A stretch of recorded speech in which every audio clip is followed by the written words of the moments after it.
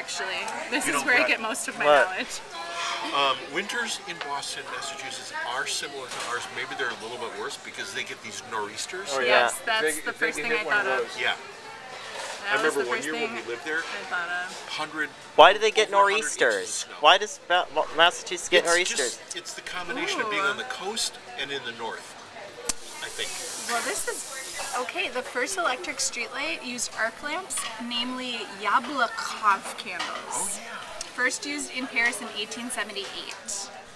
And by 1881, some 4,000 were in use, and they replaced gas lanterns on the poles. So streetlights, it depends on whether you're asking about electric ones or not electric ones, because they used gas lantern streetlights for a long time, and it doesn't even tell me when those were first What do you think of that answer, Brett? But there is a Wikipedia page called Streetlight that I would encourage you to investigate.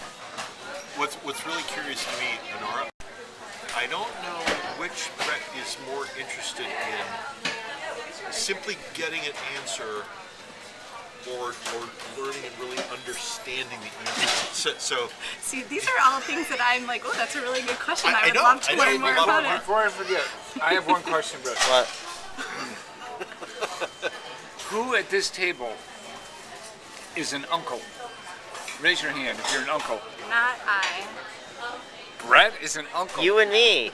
And your dad's an uncle. Oh, I'll In never fact, be an uncle. he's an uncle to Nora. One of my greatest failings. Right, I'll never be an uncle. Yeah. wait, are you, John? You're not a grandfather yet, are you? No. Have you've seen pics? Wait. Oh. But when you said yet, I was like, wait a second. No. I want to say how extreme that I've not. Something in the But yes, future. Who invented streetlights? You've seen it, okay. Who? John, have you seen Oh, you know what? I wouldn't be surprised if it was Benjamin Franklin, but that's probably the wrong answer. 3 weeks. You're supposed to know that, Grandpa Mark. He is 3 weeks last night. Last night, right.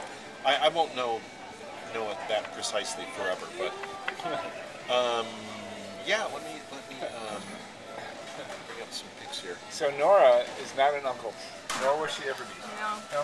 Unless but I might be an aunt someday. I don't plan on it. If you had a gender operation. Reassignment. It's possible.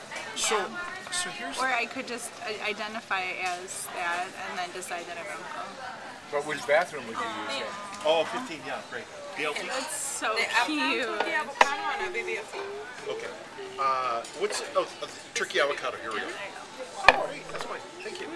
Get things. We had to stop and get a pair of scissors because her leggings were too tight and she had to like cut the waist. I mean, yeah, we had to stop frequently because she had to use the restroom a lot. I was at a diner about an hour and a half southwest of Chicago. Yeah. As heavy southern. Yeah. Yeah, it's weird. It is unbelievable. Yeah. And you don't have to go way that far south. It's crazy. Now, doesn't Illinois border on Kentucky? It does. Yeah. It does. Yes, it does because when we just drove to Georgia and we decided to take we gave ourselves 4 days to get there and just kind of, just drive wherever we wanted, wake up and be like, hey, okay, like, where are we going to drive today? We think we're going to go to, I don't know, Knoxville or Nashville. Okay, well, it's rush hour now, so we're not going to go to Nashville anymore. We're going to drive around. Anyway, so we decided to stay in Louisville for the night, and there was nothing available. So we're like, okay, we're going to go just outside Louisville to, I don't know, whatever, these 3 baseball, like Little League World Series tournaments. No. And every single hotel was booked.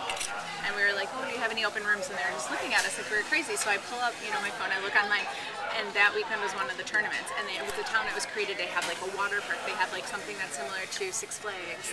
Because all of the entire state of Kentucky and half of Illinois. It's like we had to keep driving further and further away. We almost backtracked all the way to Illinois. And we ended up staying in a place called Horse Cave, Kentucky. What was it called? Horse Cave. Horse Cave? Yeah, Horse Cave, Kentucky. It consists of a truck stop and 2 hotels, 1-star hotel and a 3-star hotel. So I stayed in the 3-star hotel. And almost everybody staying there was Amish or Mennonite. We're not really sure which, but there was like the whole exercise room was full of women in their full like gear, in the bonnets and the dresses, running like on the treadmills. To that reunion in many years, and it was really good. It was really good to see it. Yeah, I hadn't been since I drove with Grandma and Grandpa. Like, when was that? I have trouble remembering, but I have to assume I was in college, because I didn't get my driver's license until I was in until partway through between being 17 and 18. So you went to that reunion?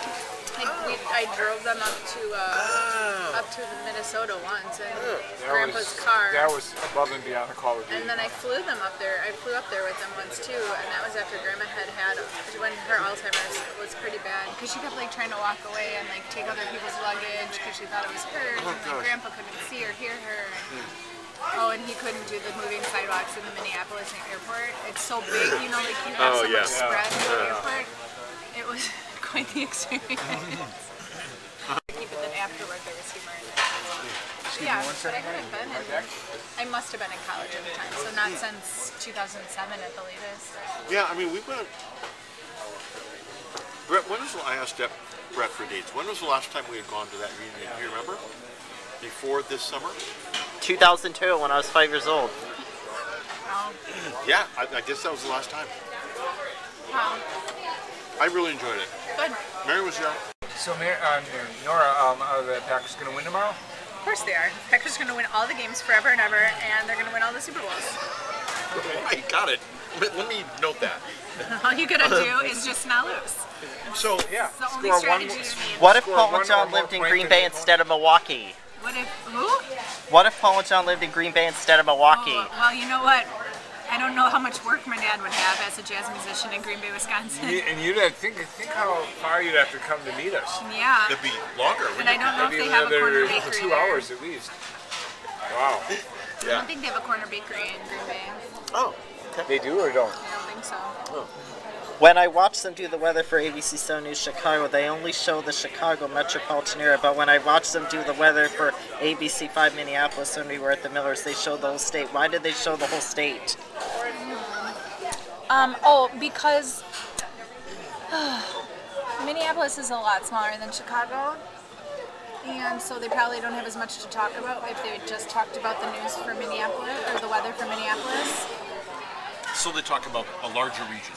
And it's also possible that people in Minneapolis are more likely to travel outside of the city, and so they need to know what the weather's going to be like in the whole state. Whereas people in Chicago are like, oh, we got it all here. I don't think I'm going to go to the southern part of the state today. You don't need to.